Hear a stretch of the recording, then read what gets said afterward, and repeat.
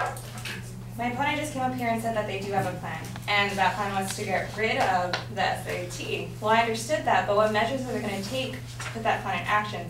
She just went on again saying about how she just mentioned, oh, that's our plan, and went back to saying how it was daft. Never once telling me or the audience, yourselves, that what the measures were.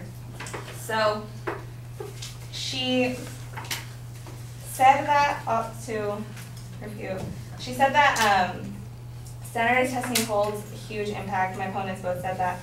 And many schools are actually viewing test scores at a lower degree. A survey of 461 senior level admission deans and enrollment managers at four-year colleges conducted by the Chronicle of Higher Education in early 2008, that 88% of respondents said their institutions required for the submission of standardized test scores. But fully one-half of these administrators indicated these tests had little or no influence on admission outcomes.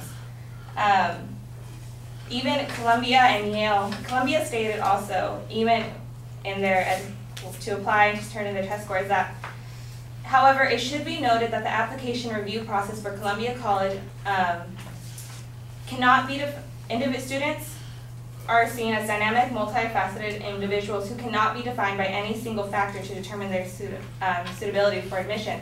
So these colleges aren't just looking at SATs, they're looking at other factors such as, they said, extracurriculars and so forth.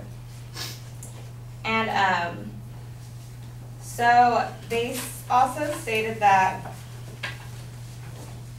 back to what my opponent before me said, she used a website, I believe it was called like Failed Test. And like I said before, how do we know it's accredited?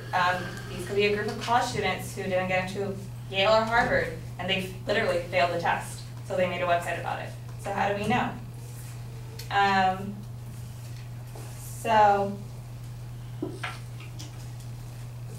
they also claim that standardized testing really isn't a good measure of success.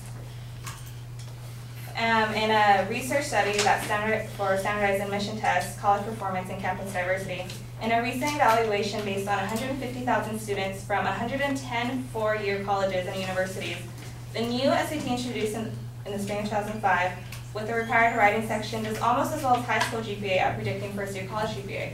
So even though they were to look at GPA, the students also getting in because of their SAT scores are doing as well as those. So either way, they're having a good college GPA first and good year success. So